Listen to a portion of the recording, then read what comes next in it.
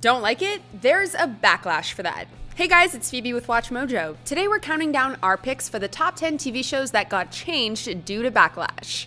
Jackie's right, Dan. It's Becky's call. Thanks, Mom. I'll be out the garage. We're taking a look at TV shows that got altered in some way due to the nature of the content or the actors themselves. Let's get to it. All right, I'm not doing this with you, and you have a good day. Bye. Bye. See you later. Bye. See you in a second. I get this. I don't approve, but I get it. Number 10, Stranger Things. There's a lot to love in this critically acclaimed series about kids dealing with supernatural events in the small town of Hawkins, Indiana. However, for one tobacco control organization, there was a lot to pick on. Stay here with your mom. She needs you. Published in July 2019, Truth Initiative's report found that the Netflix show had one of the highest counts of tobacco use in their first season, only to increase by 44% in the second. The complaint caused Netflix to pledge that any new shows rated TV 14 and below, and movies rated PG-13 and below, would no longer contain any smoking or e-cigarette use unless deemed necessary for historical or factual accuracy. Yeah, but it is constant. It is constant. Number 9, Game of Thrones. This HBO smash hit caused quite a stir with its graphic portrayals of sex and violence. But when certain scenes mixed sex and violence together, many critics and viewers felt that the show had crossed a line. You're a hateful woman. Why have the gods made me love a hateful woman? A scene in the 4th season in which Jaime forces himself on his sister and lover Cersei generated its fair share of controversy. But it was Ramsay's assault of Sansa Stark in season 5 that really tipped the balance. Lying to your husband on his wedding night. That would be a bad way to start a marriage. The public outrage led to showrunners David Benioff and D.B. Weiss to promise to reduce the violence toward women in future episodes. Yes, all men must die. But we are not men. Number 8, Clone High. See, dude, that's called marketing. Marketing brings the coin. Marketing, eh?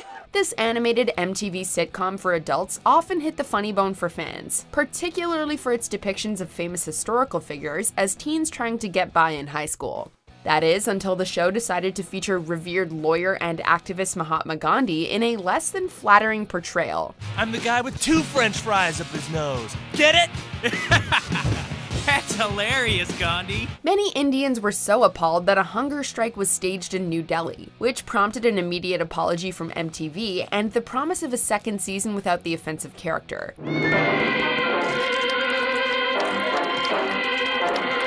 The show never recovered from the controversy and was eventually cancelled. Oh my god, you guys got so hot. You used to be like troll babies, but I never gave up hope. Number 7, Girls. Few shows on HBO have garnered as much acclaim and as much derision as this comedy drama based on the lives and relationships of 4 girls living in New York City. Don't look at me. Although many had a field day criticizing everything from creator and actress Lena Dunham's regular nudity on the show to its portrayal of sexual assault, it's girls' lack of racial diversity that finally grabbed Dunham's attention. Why do you have so many rules? Well, I told you that I'm doing this a different way, okay? She attempted to address the issue by casting Donald Glover as her character's boyfriend for 2 episodes in season 2. However, some also criticized the casting as a token gesture. The joke's on you, because you want to know what? I never thought about the fact that you were black once.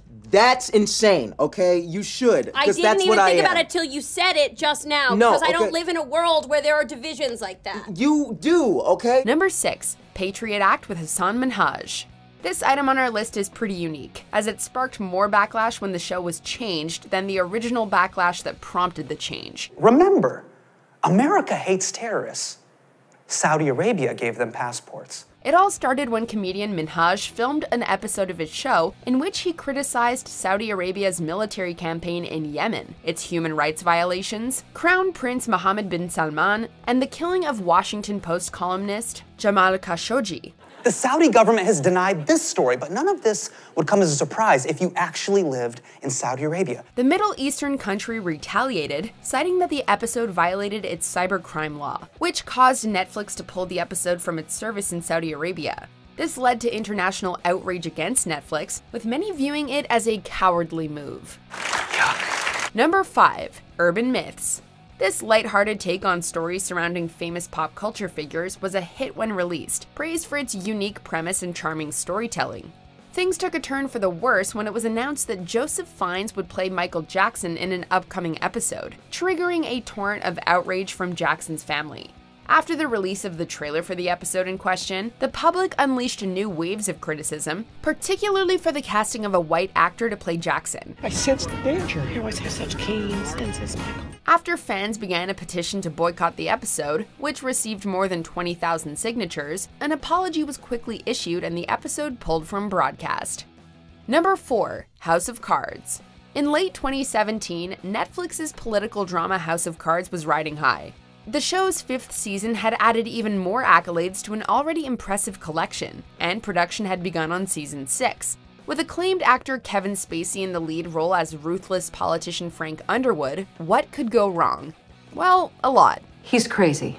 In October, an allegation of sexual misconduct against Spacey froze production and opened the floodgates to many more accusations. The only question is, will you make it a swift death or a painful one? Spacey was fired and cut from the final season, with Robin Wright replacing him as lead. The season reduced to just 8 episodes. Spacey's response? The bizarre, unsettling in-character video, Let Me Be Frank. Well, wait a minute. Now that I think of it, you never actually saw me die, did you? Number 3. 13 Reasons Why. Hannah, what did you mean when you said you needed life to stop? Although the season 1 finale warned that the episode included graphic depictions of violence and suicide, many were still unprepared for the nearly 3-minute-long portrayal of Hannah's gut-wrenching suicide. The show has been criticized by mental health professionals as glamorizing self-harm and increasing the number of real-life suicide attempts, and for many, this scene was the last straw. In response to public backlash and the advice of medical experts, Netflix added warning cards and advisory videos to the show, and in 2019, edited out the suicide scene from the finale. You can't love someone back to life. You can try. Number 2. Roseanne. Okay, I'm going to ask you something kind of adult, but you're growing up and I think you can handle it. When ABC announced that Roseanne was being revived for a 10th season, fans rejoiced. In the 80s and 90s, the charming sitcom won multiple Emmys and Golden Globes and catapulted actors like John Goodman and Roseanne Barr to stardom. Sure enough, the revival was a hit and quickly renewed for an 11th season. That is, until Barr got on Twitter to liken Valerie Jarrett, an African-American Obama administration official, to the Muslim Brotherhood and Planet of the Apes. You miss a lot of stuff when you're out drinking in the garage, Dan. That's the whole point. ABC quickly condemned the racist comments as abhorrent, repugnant, and inconsistent with our values, and canceled the entire show in May of 2018, instead releasing a spinoff called The Connors without Roseanne. We could not have held this all together without you. Well, that's why I'm here. I know Roseanne would want me to step in and watch over the family. Before we continue, be sure to subscribe to our channel and ring the bell to get notified about our latest videos. You have the option to be notified for occasional videos or all of them. If you're on your phone, make sure you go into your settings and switch on notifications.